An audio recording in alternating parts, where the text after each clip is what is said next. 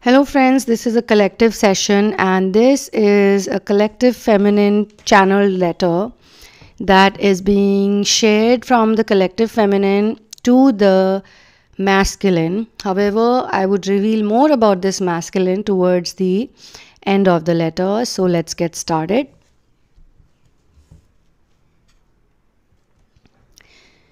Dear masculine, when I saw you for the first time, before that, I was going through a lot. I was going through a toxic situation in my life, and I felt that it's high time. It's high time, and I don't want to be in that situation anymore. It's high time that I have suffered. It's high time that I have been miserable. It's high time where I was going through confused emotions, someday very good, someday not so good, and someday horrible. I had read about Jekyll and Hyde, but I did not know that I'm going to experience the same thing in my life. Meeting people or living with people who looked so nice from the outside, but have so much inhumanity from the inside. This term is written for people or a person who display two sides. But there are some people who display only one side to the world, and the second side, the inhuman side, is shown to specific people. Specific people because they can take their energy, they can take their time, they can take a lot from them at the cost of someone else's happiness. I was struggling with this, but I did not even know fully what I was struggling with. All I wanted to do was get out of it, go away from it, and never have to deal with it again. I was trying to escape from a very bitter reality that I was trapped in. When I looked at you, you looked like a black and white picture without any colors. And that fascinated me. It was more of grey, and I was looking for grey. I was looking for something which could soothe my soul. I was looking for someone who could understand me, someone I could confide into, someone who probably knew already what I had gone through. And when I looked into you, I felt that the black and white color of yin and yang could merge. I would bring in my shade and you could bring in your shade, and it would just fit in perfectly, like the last piece of the puzzle. In fact, I didn't have other pieces too, but I felt like you could be that piece of puzzle that would fit in and complete the whole image. Unfortunately, I was not aware what I was getting into. You said all the right things. You made me feel special. I was so intrigued. I was so interested and so enamored. But I was very sure that I had reached a point in my life where I could no longer fight with what was there. I preferred to fly away from it. I preferred to not be around it. And you look like the right place to land my chopper on. So I landed on it, on the spot that felt comfortable and big enough, spacious enough to park myself and discover some more things. So strong was my need or my urge to be in safe place, and so strong at that time was the independence in me that I did not want to again fall back on somebody completely, so completely that I would lose myself into it. And I also made it clear to you that I'm not looking for anything which is casual or anything which is not serious enough to be pursued. And I felt that you gave me all those signs, you gave me all those answers, like you were also into me the same way. I realized that inner work is a lifelong process. Inner work cannot be completed anytime near the future or anytime soon, even though we all would like to believe that if I do certain things, if I put certain techniques in place, if I make certain things a part of my daily ritual, it will all be fine. And at the same time, you understand that there is certain joy in discipline, but at the same time, there is a certain joy in just playing, not working too hard. So you understand, all of us understand, people who are in the same energy, that we need to do this. This is a lifelong process. We need to keep working on ourselves. And maybe back then I was assuming that if I do certain things, my inner work would be complete and I would reach a certain stage and I would be happy and it would be all glorious from there on. I was looking for the big dream of happiness. I was looking for a life that could be simple and normal. I was also probably looking for something conventional, while I was also aware that I was not conventional person. Neither my life had anything conventional in it. But I was scared to be a part of it. I was scared to be unconventional.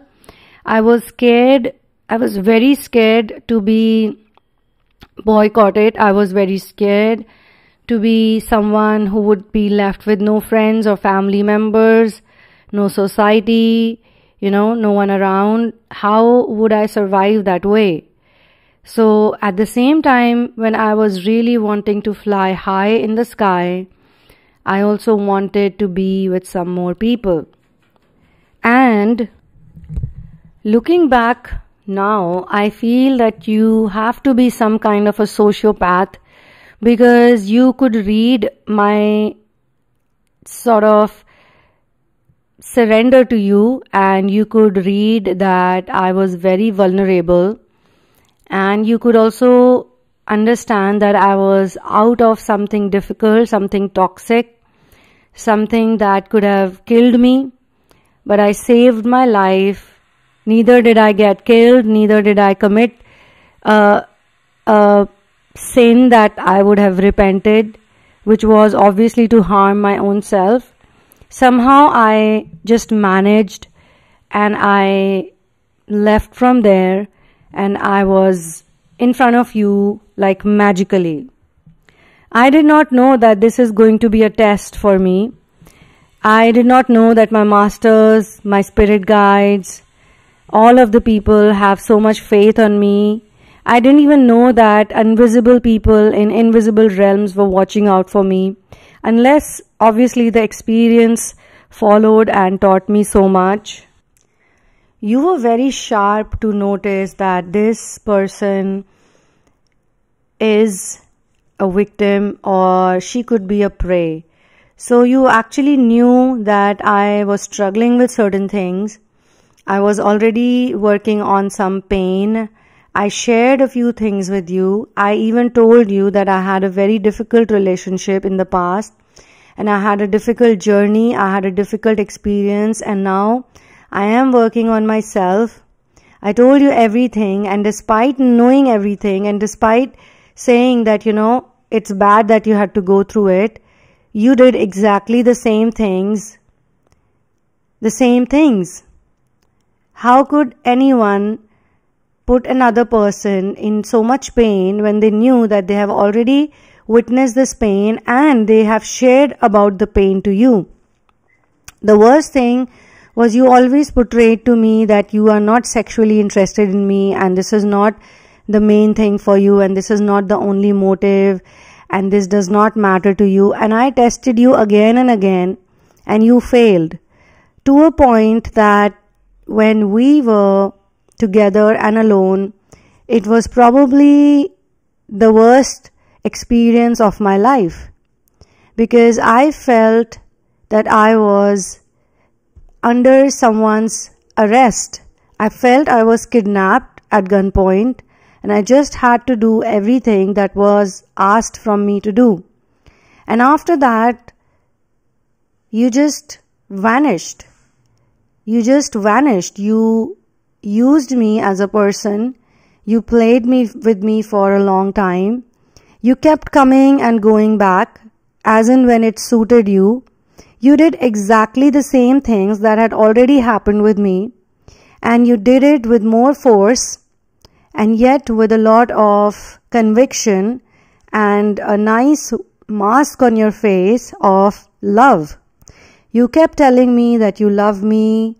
It was true love. It was pure love. You have not felt anything like this. You want to live with me.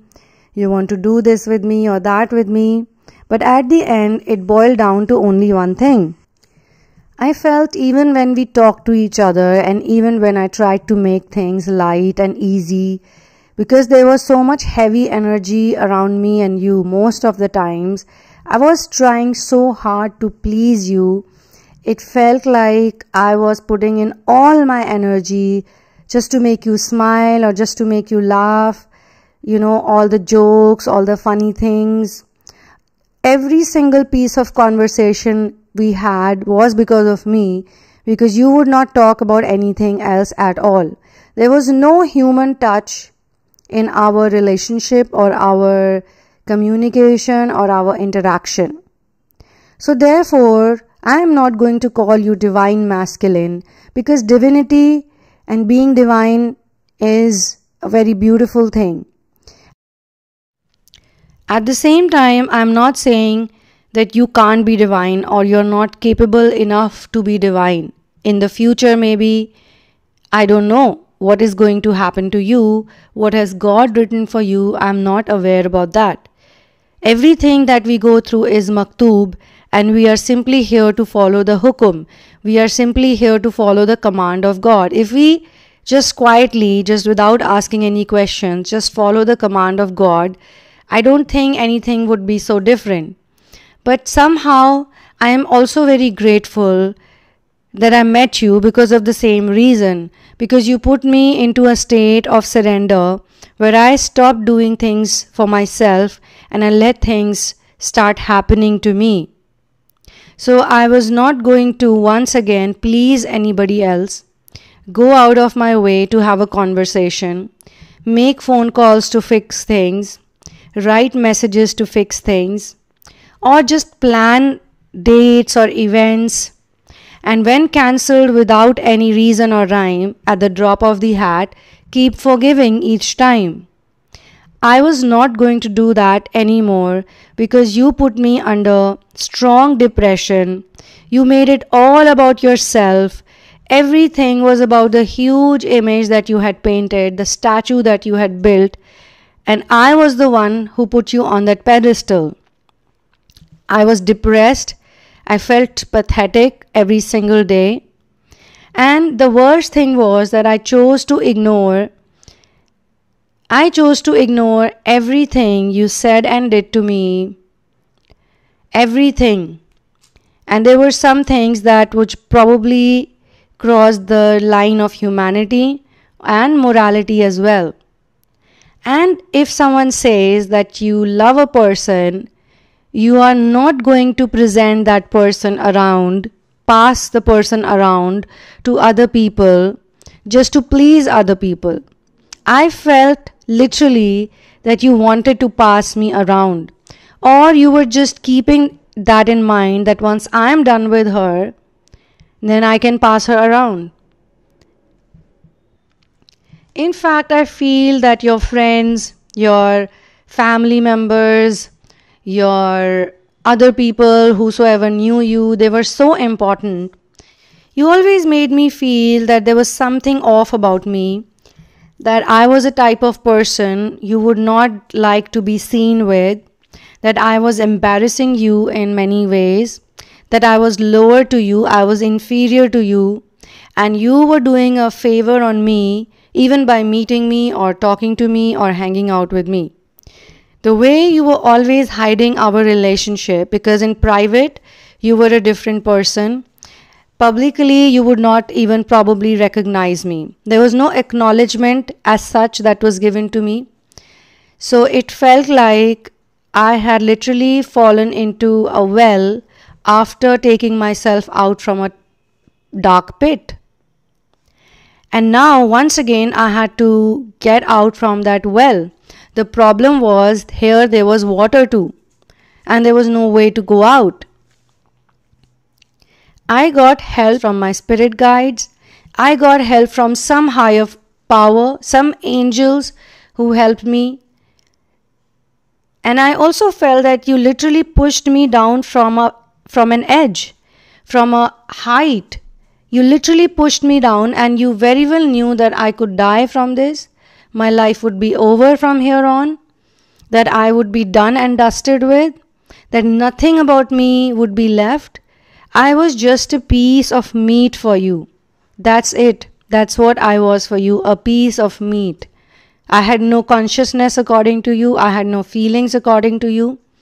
I was a toy that you could play with, a lifeless toy which works on batteries. And obviously you were sucking up all my battery, all my power. You left me with no confidence on myself. I had zero confidence after you left me. After you chose to ghost me, vanish from my life, not reply to me, not communicate with me. And then in between, you would also sometimes drop some breadcrumbs. After disappearing for so long, one fine day, you would choose to message me and say, "Hi, how are you?" Or something, like "Happy Holidays." That one happy holiday message would ruin my whole holiday, basically. Why would you have to do that? Why would you choose to ruin a person's life? And then you would even stalk on me and leave signs that you were around, that you are looking at me, that you're watching at me from a distance, that I need to be somehow careful or I need to be on high alert. I can't be a free person because you're watching me. And then I have to again please you, put up something online that you would like. Sorry, but I am not falling for that anymore.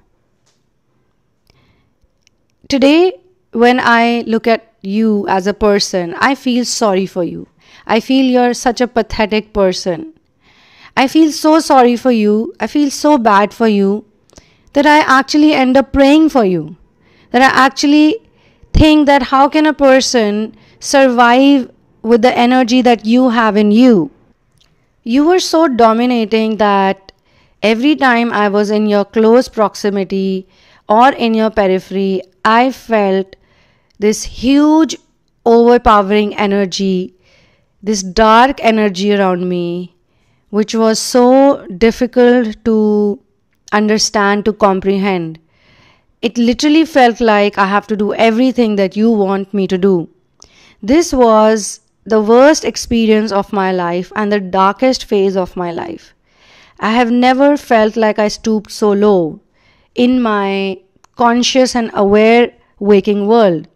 Maybe under intoxication, maybe under some drug or some kind of effect like that, people would do it, women would do it. But I literally was doing everything you were asking me to do while I was conscious and aware of myself. Overall, it was such a heavy experience. Most problematic was the disrespect I got from you. The way you disrespected me, my existence on this planet, my presence on this planet. The worst was that you did it by using love. Love is the most purest emotion on this planet. And in the name of love, many people do many things and they are doing it. But worst are those people who very well know the impact and the power of this emotion. They know that what this can do to other people, how it can put other people in hypnosis, and yet they choose to manipulate people, yet they choose to use people, yet they choose such dirty tricks to just do what? Just do what? Just have some fun time? You can pay someone to do that to you. Why spoil someone's life? Why play with someone's emotions?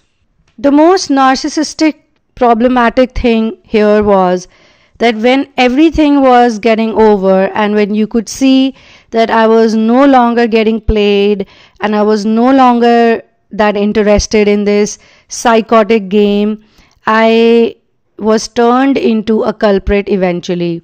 I was told that it was all my fault. I was told that I was the bad guy. I was told that I could not understand you.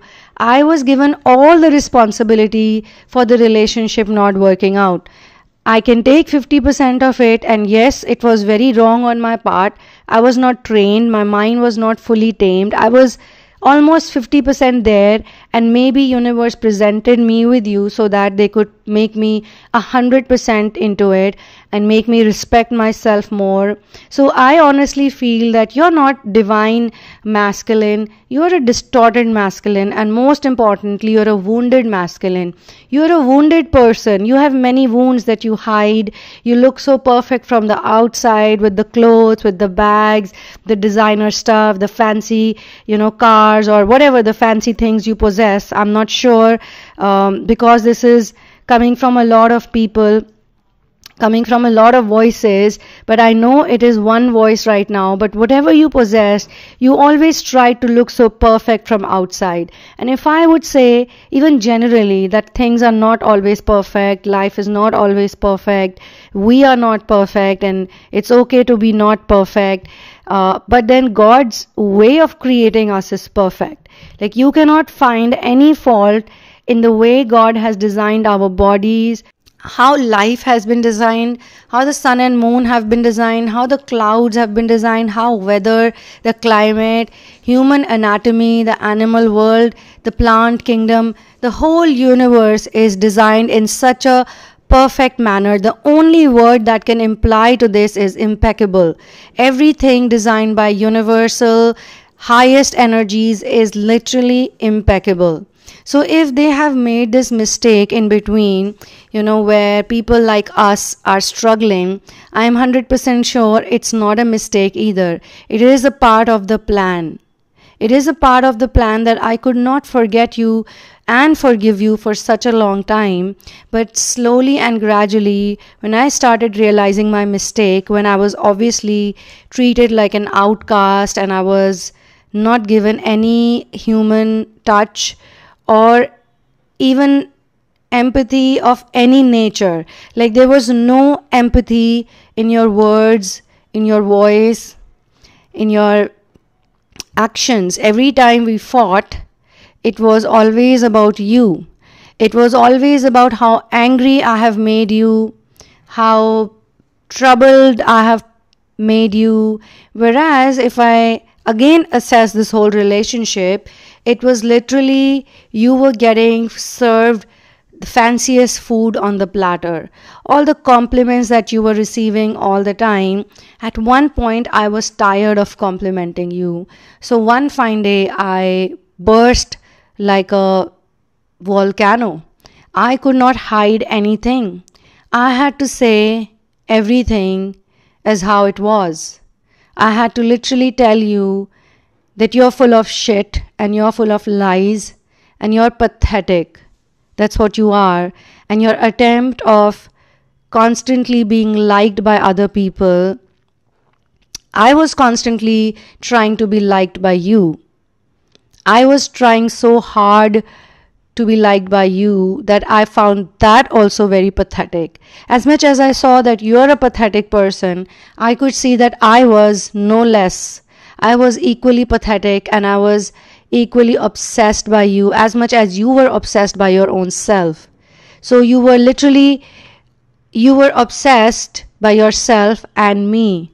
And I'm sure there must be some other people, other obsessed, crazy people around you who have turned you into this person who's constantly obsessed with his image and how he's perceived by other people. I could not play that game anymore. I quit. I quit from that game which had turned me into a machine. It was really already so hard for me to get out of that life where I was a machine, where I was living a monotonous life every single day. And then just when I was 50% into it and 50% close to freedom, universe presented me with you, or you with me, whichever way you want to see it. Maybe our interaction helps you as well, and that's the reason why I choose to keep my distance now.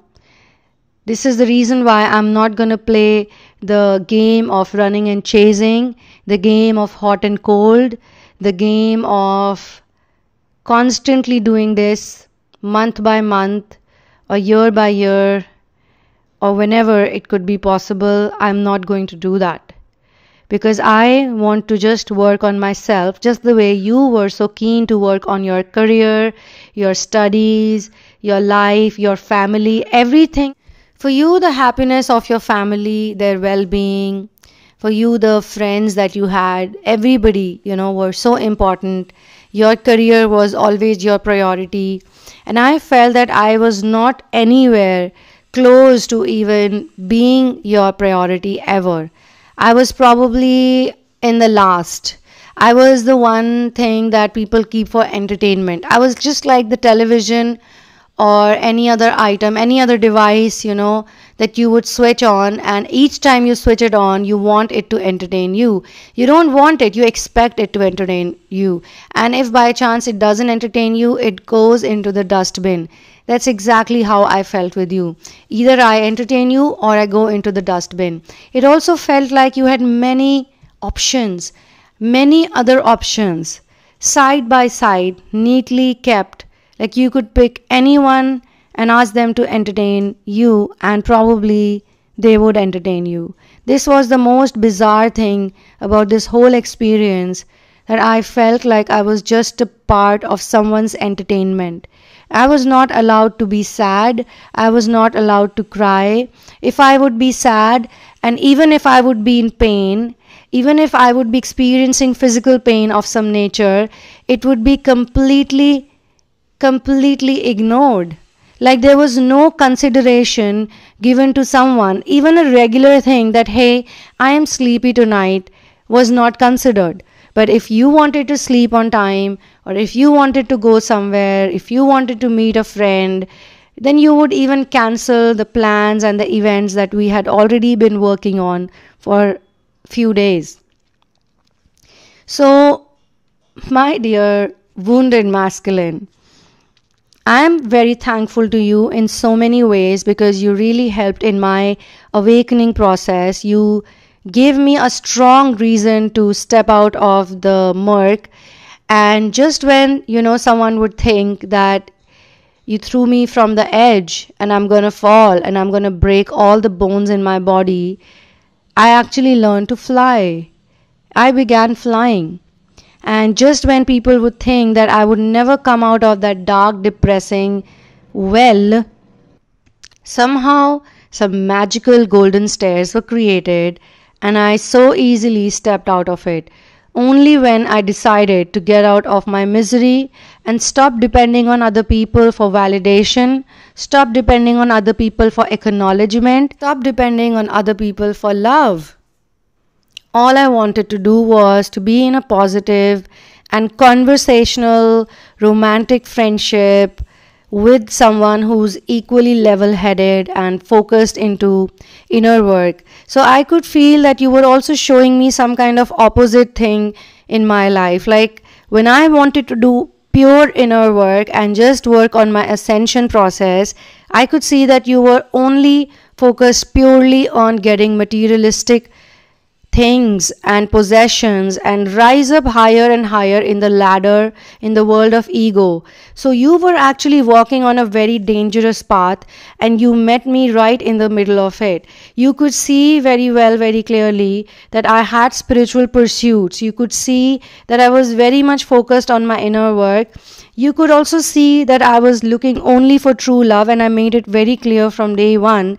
So you could have also turned around and, probably just at least made mental notes or gotten yourself out of your misery, but you did not do that. You chose to walk in the direction of your ego, and I chose to walk in the direction of my soul. So obviously, I'm assuming right now that either you have fully merged with your ego and now you are a person who I cannot relate with at all, or maybe just the way I stopped in the middle and thought about what the hell was happening with my life, maybe you also got an opportunity to think about certain things, and maybe it helped you in some way, because meeting you has definitely helped me.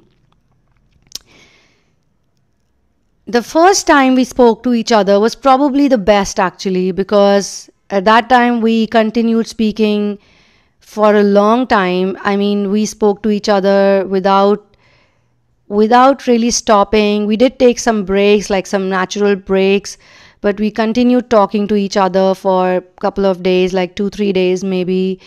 It was like the best conversation. It was very open. It was very engulfing. It was very warm and loving.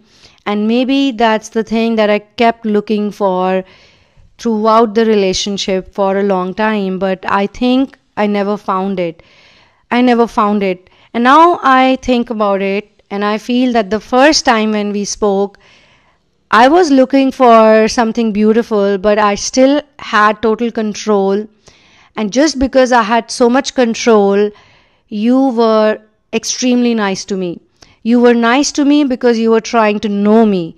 You were nice to me because you were making your points. You were nice to me because you didn't want me to get scared of you. So all the love bombing, all the mushiness, all the cuteness, all the lengthy conversations, all the pictures you were sending me, the memes, and then it continued each time when you wanted me to do something for you, something to please you. The same pattern repeated. So it did not feel new. It did not feel like it was the first time, because it was literally getting copy pasted every time you wanted me to become your puppet. And every time I would not want to be your puppet, and every time I would go into my own zone, things would always be better for me. It always took us time to come back to each other, and every time we went away from each other, it would happen out of the blue. It would happen when I would literally think that everything will be okay, and that's when you would ghost me, or you would just vanish on me for no rhyme or reason. You won't even tell me that you need your space, or you won't even tell me that I've made a mistake. You won't tell me anything. It was just a dark feeling, a weird feeling, that I could just not message you because you would not reciprocate. So once or twice you did not reciprocate, I would stop, and then there would be nothing from you for such a long time. And then when I would literally be stupid and forgive everything, I would message you, or I would contact you, or I would call you up.